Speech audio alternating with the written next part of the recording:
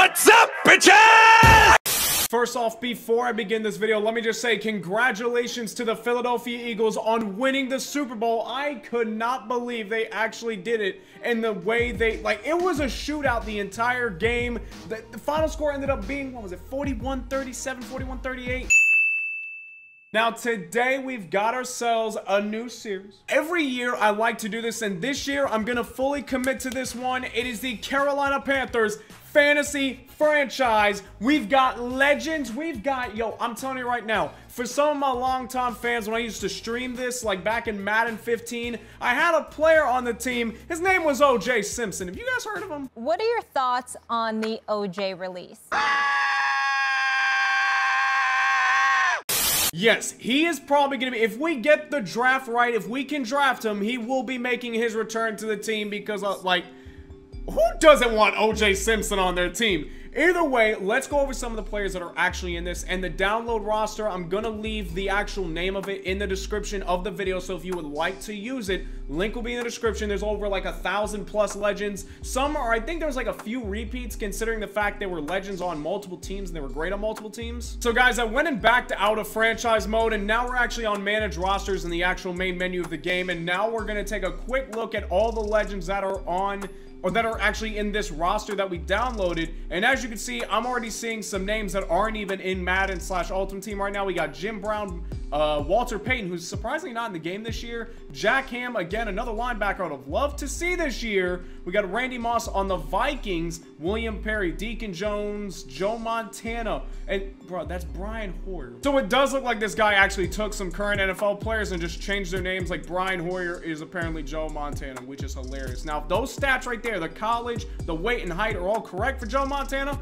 I'll shut up. Then he got every detail there. Guys, that's just a small glimpse at who's actually on the roster. Now, with that being said, ladies and gentlemen, it is now time to draft the teams. I will be back in just a moment. A few moments later. And guys, we have finally drafted the team, and I've got to say, there were some players I wanted to pick up that I could not get. I wanted to draft them, but at the same time, when life gives you lemons, you make lemonade. When life closes one window, you open up another one. And ladies and gentlemen, I introduce to you the new and improved My Carolina Panthers.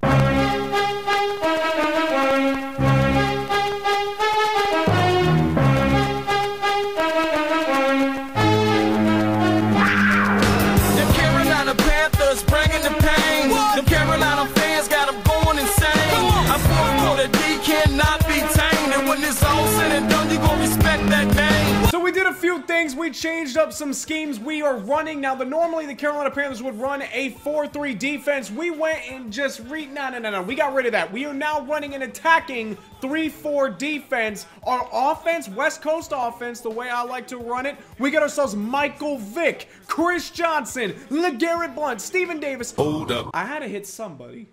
Brandon Marshall, Harold Carmichael, Musa Muhammad, Chris Collinsworth, Brian Finneran, and Juju Smith-Schuster are our wide receivers, and our offensive line, you can't defeat it. Jonathan Ogden, Gene Upshaw, Mike Webster, Bruce Matthews, Dan Diedorf. We got Vernon Davis. This offense, we're not being stopped. And defensively, like I said, we are running a 3-4 defense, and that means I had to pick up.